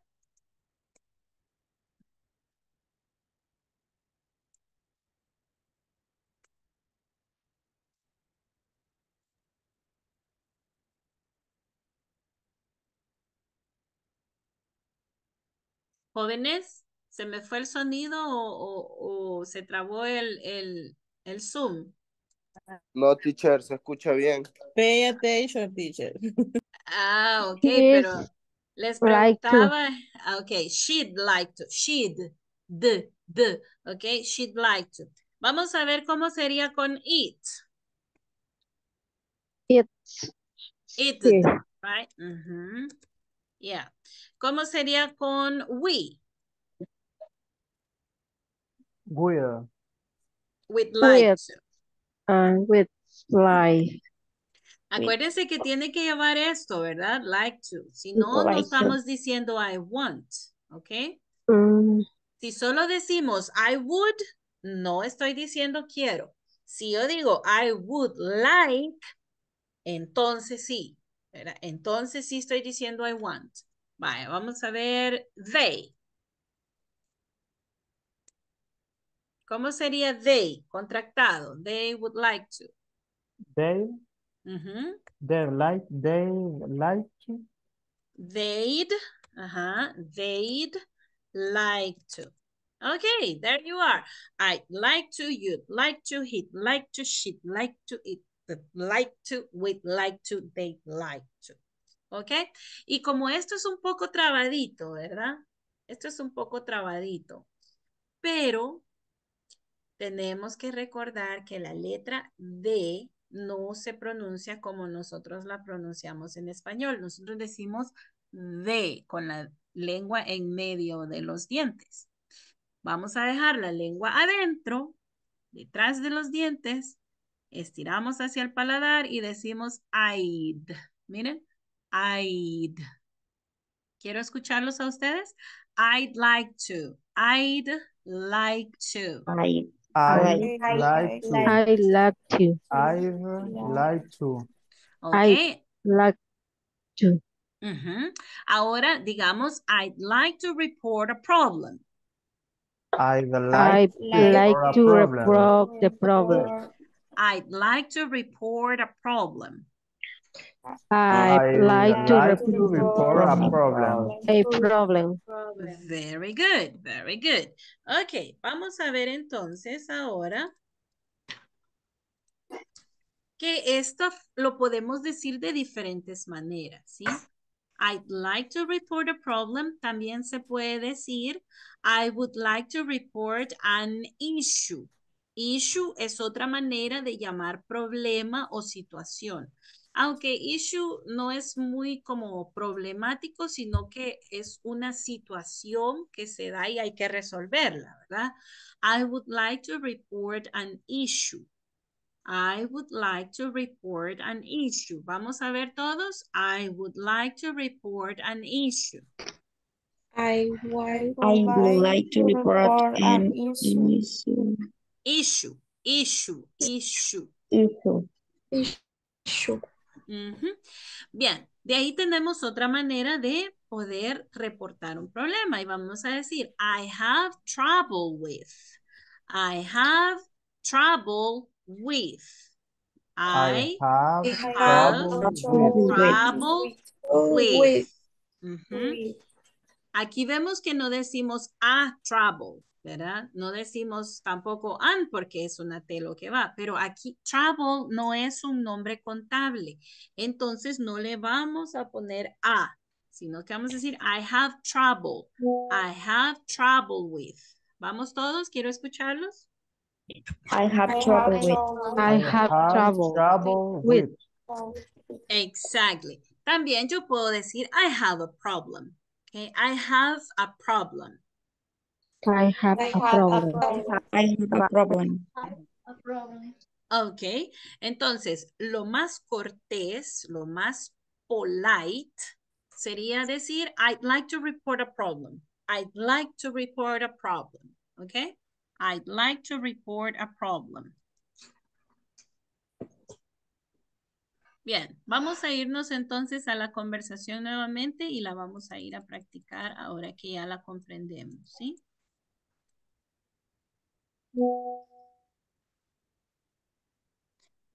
Bien.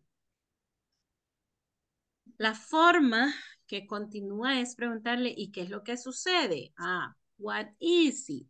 Okay, what is it? Y nosotros tenemos que describir el problema, ¿sí? Cuando reportamos un problema lo tenemos que describir. It doesn't seem to work. Parece que no funciona, ¿sí?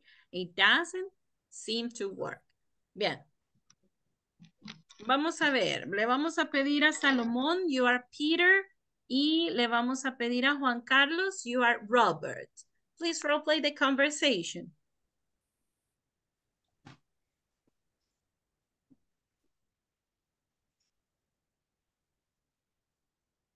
Morning. Is here from this phone. How can I help you? Hi, Salomon. This is Juan Carlos. I'm calling from the Human Resource Department. I'd like to report a problem with my computer. What is it, Robert? It doesn't seem to work. I see. Let me ask you some questions.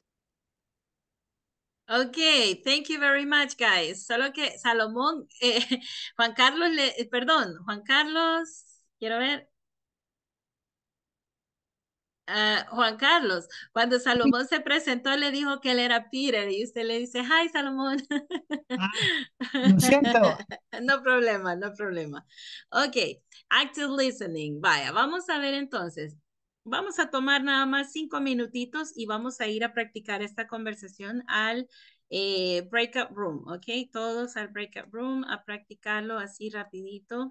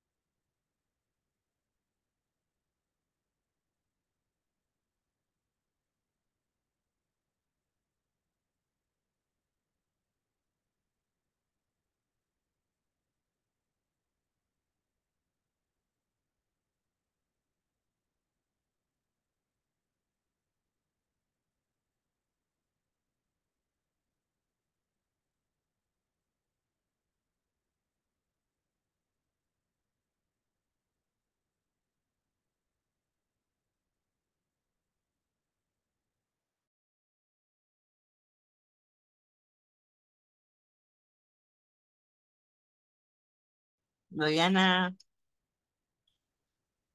you listen me. Yes. Vaya, le tomo foto a la conversación. Yo no le tomo foto. Ahí está, ya la mandó la Sí, ya.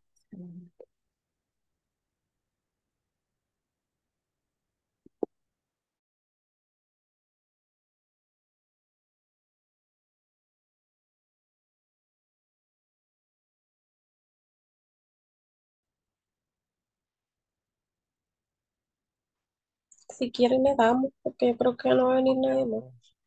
Creo que si quieren ir a descansar. Vaya, Va, si empieza quieres. usted. Va. O empiezo yo. No, muchos. Ok. Va, empiezo yo y después empiezas tú. Oh, Okay. le It toca. does Ya, it bueno, to work. cerrar la puerta. I see. I Let me see, ask. let me ask you some questions. Ya tráelo, pues. Le pregunto yo, Gerson, a usted. Okay. Good morning. This is Kimberly from Teach Support. How can I help you? Hi, Kimberly. This is Harrison. I am calling from the Human Resource Department. I like to report a problem with my computer. What is it, Gerson? No, it doesn't seem to work. I see.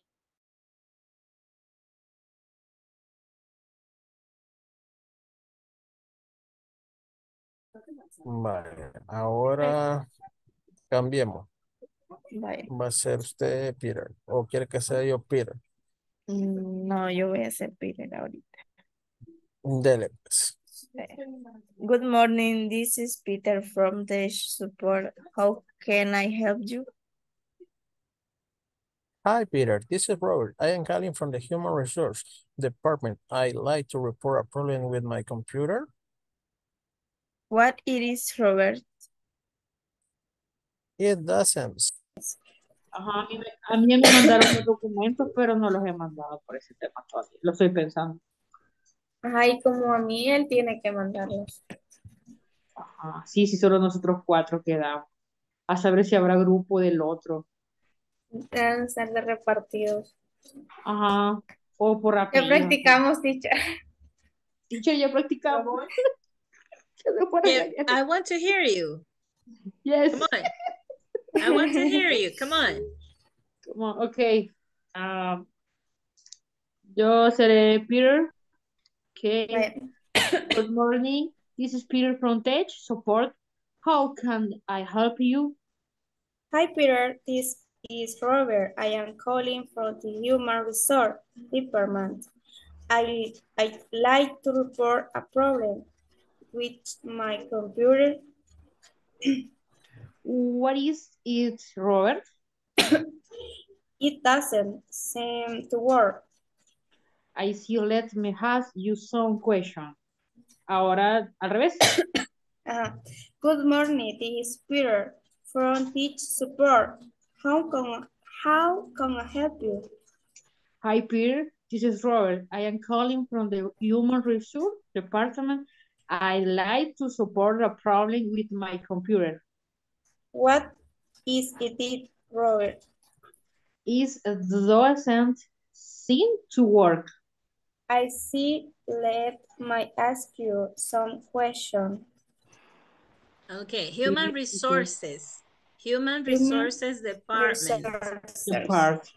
Human Resources Department. Y hay varias que necesitan que sigan practicando, okay? Sigan practicando. Continue practicing.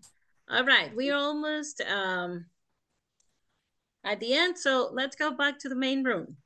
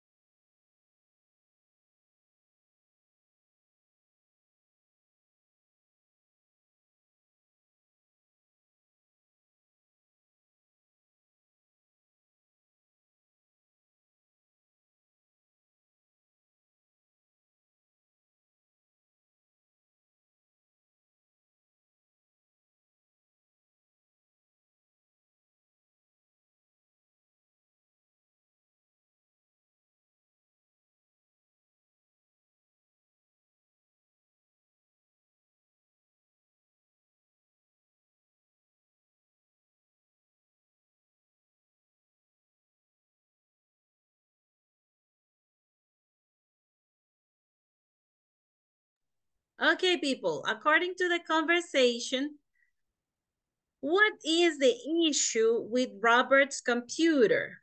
What is the issue with Robert's computer?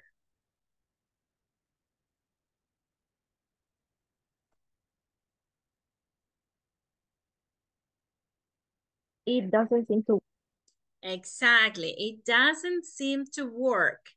It doesn't seem to work puede ser que esté trabada, puede ser que no encienda, puede ser cualquier cosa en este caso, ¿verdad? Por eso le pregunta, le dice, let me ask you some questions.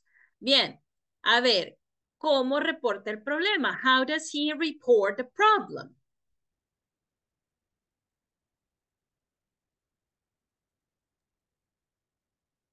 I am calling. I am calling. You are calling. Robert is calling from the Human Resource Department. By phone, right? By phone and very polite. Very polite. ¿Qué lenguaje usa? I'd like to report a problem. ¿Sí? ¿Cómo lo reporta? Dice, I'd like to report a problem. I'd like to report a problem. Esta es una manera muy amable, muy formal. Y en inglés, este lenguaje se llama polite language. ¿Ok? Polite language. Ok. Ahorita ya, en lo último que vamos a hacer ahorita sería esto, ¿sí?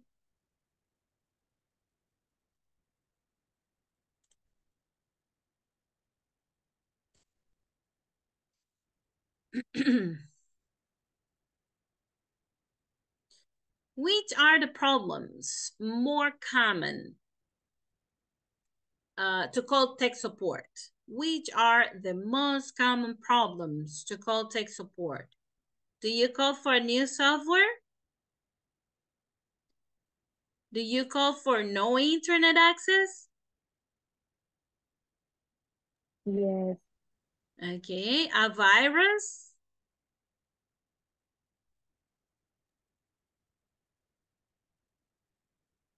Deleted files?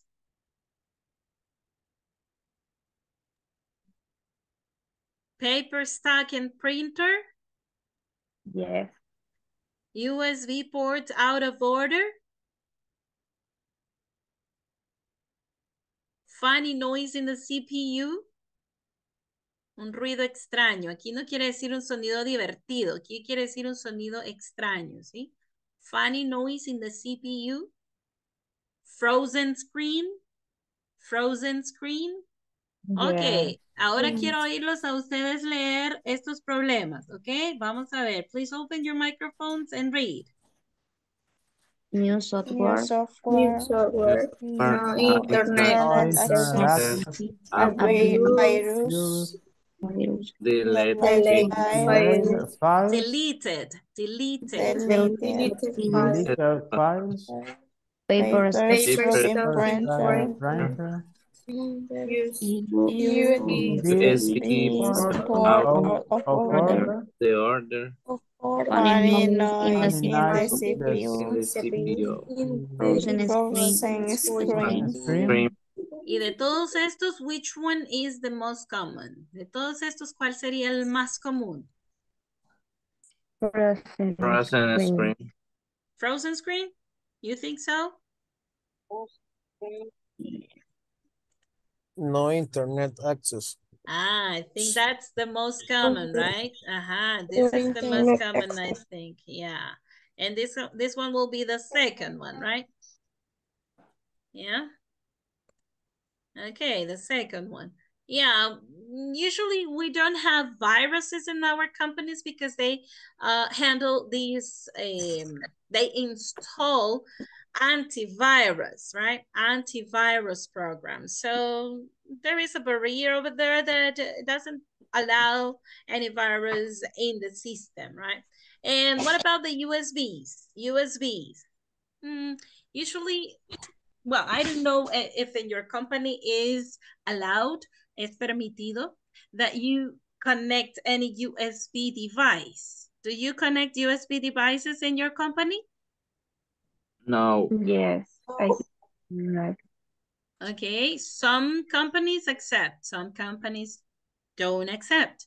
But those companies that don't accept the USBs devices, it's because of the viruses, right? It's because of the viruses. All right, people. So now we'll learn the ways to report a problem, okay? A ver, ¿cuál es la manera más amable y más polite de reportar un problema? ¿Cómo decimos?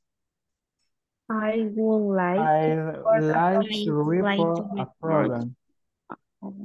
Exactly. También podemos decir I have a problem, ¿ok? I have a problem. También puedo hablar en nombre de todo mi departamento, ¿verdad? Donde yo trabajo. We have a problem, ¿ok? We have a problem. También puedo hablar en nombre de todo mi departamento diciendo we'd like to report a problem, ¿ok? Hablar en nombre de todos o hablar en nombre mío, hablar en nombre de mi departamento. Ok. Is there any questions so far? No. Okay, then please everybody, get ready. I'm going to call the roll, so please remember to turn your camera on, and when I call your name, say present. A ver, Adriana Lisette Chávez López. Present. Diana Elizabeth Ramírez Arevalo. Present. Flor de María Valladares de Torres. Present, teacher. Francisco Javier Quinteros Echeverría. Present, teacher. Gerson Osvaldo Dera Santana. Present, teacher. Jacqueline Xiomara Araujo de Sura. Present, teacher. Juan Carlos Quevedo Alfaro. Present, teacher. Karen Gemina Membreño. Present. Carla Nayeli Machado Ramos. Present. Kimberly Nayeli Miranda Díaz. Present. María Fernanda Morán Rivas. Merari Andrea Sánchez Facundo. Salomón Heriberto Rivera Chacón. Present. Sergio David Leiva Pereira. Present, teacher. Vanessa Guadalupe Santos Girón. Present, teacher. Walter Amilcar Ramírez Molina. Present. Wendy Sofía Orellana Calderón. Wendy Janet Baires Rojas. Present, teacher. Jenny Carolina Tobar Velázquez. Present. Yolanda Pérez de Sánchez. Ok, quiero animarlos a que no falten estos últimos días de clase, ¿verdad? Por favor, mantengámonos y mantengámonos conectados a participar. Están quedándose apagados. No se me apaguen, por favor. La idea es que estén practicando, hablando, ¿ok? Yo sé que todos venimos cansados, pero aprovechemos este tiempo para que podamos avanzar, ¿verdad? Sí, Yolanda, sí la escuchamos. Por favor, todos los que les hace falta completar sus actividades en la plataforma, vayan y completen esas tareas. Si hay alguna pregunta de las tareas, háganmela saber por medio del grupo de WhatsApp. Y allí cualquiera de sus compañeros que ya la haya hecho también puede aportar, ¿verdad? Puede decir cómo es alguna respuesta, ¿ok? ¿Estamos de acuerdo, jóvenes? Yes. Okay. Questions? Yes. Okay. No question. No questions? No No. questions. No question. Okay, Francisco, it's okay. It's okay. I see that you are doing a very big effort. All right. Thank you for your responsibility. Okay, people, then. La sesión 1 a 1, el día de ahora le toca a la persona número 16. Walter Amilcar otra vez, ¿ve? Walter Amilcar, ¿se quiere quedar el día de hoy? ¿Qué hay de refrigerio? ¿Qué hay de refrigerio? ¿Y Ahora, la flauta o canoa?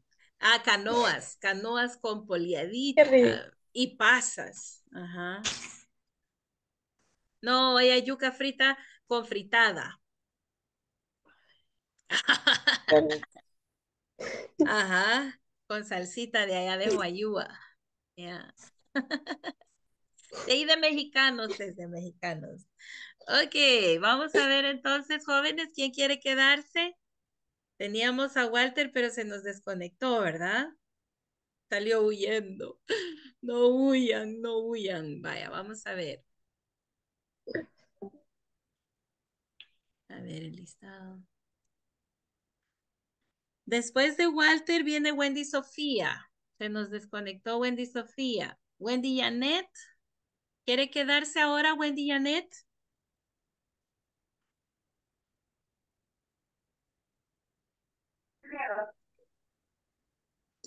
Sorry, teacher, ¿puedo hacer mañana?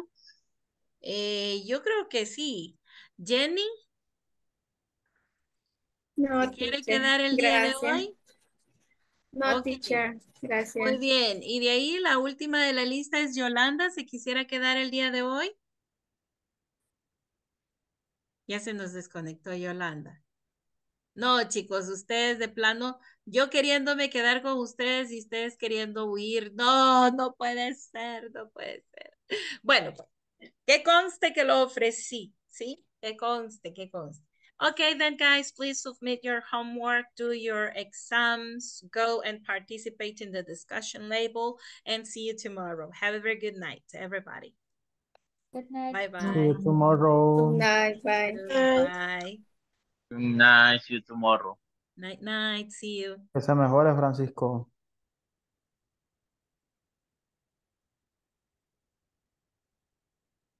Gracias, Sergio. See Yes, you tomorrow, please. teacher.